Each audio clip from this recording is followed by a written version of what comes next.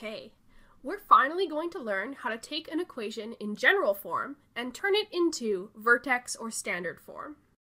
That means we have ax squared plus bx plus c, and we want it to look like a times x minus h squared plus k.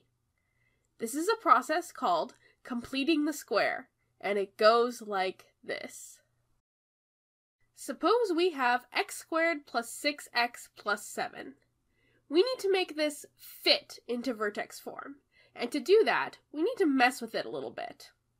I'll tell you right now that h in the vertex form is always going to equal b over 2, or half of b.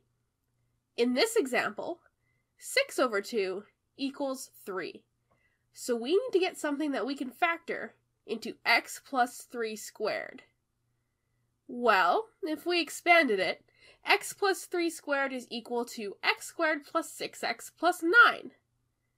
That's pretty close to what we have, so how can we make that? Well, why don't we just add a 9 into our equation? Is that allowed? No. That would be super math illegal. When we mess with equations, we always need to make sure we preserve equality. Because if we just added or took away whatever we wanted, we wouldn't be doing math anymore. We'd just be wasting time. This means that when you add something, you need to also take it away. Then we're just adding 0, really, and nobody can get mad at us for that. So, we can add a 9 here, as long as we take 9 away later on. Okay, here's where the magic happens. This part of the expression factors into x plus 3 squared, and then 7 minus 9 is equal to negative 2. And that's it. It's in vertex form.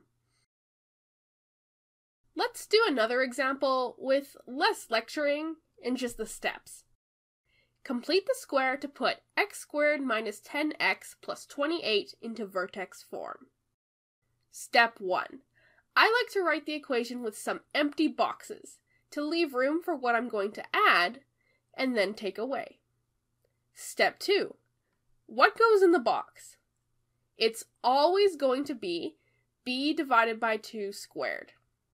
So b in this quadratic is negative 10. Negative 10 divided by 2 equals negative 5. We square that to get 25. So 25 goes in both of our boxes. Step 3. This part is going to factor into x minus 5 squared. And then we just simplify what's left over, leaving us with an answer of x minus 5 squared plus 3. Okay, one more. I need to show you what to do if a isn't 1. Consider 2x squared plus 4x minus 4.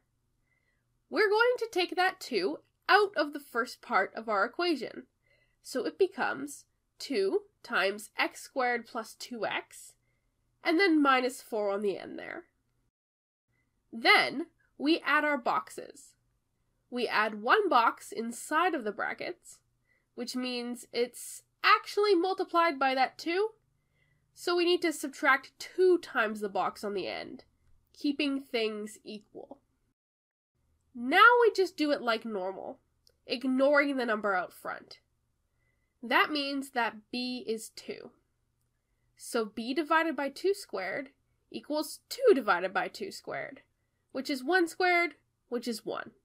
Let's put that 1 in our boxes.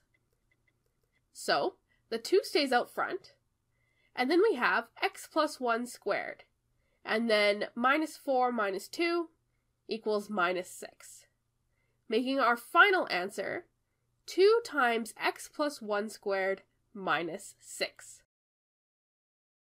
To recap, here are our steps for completing the square.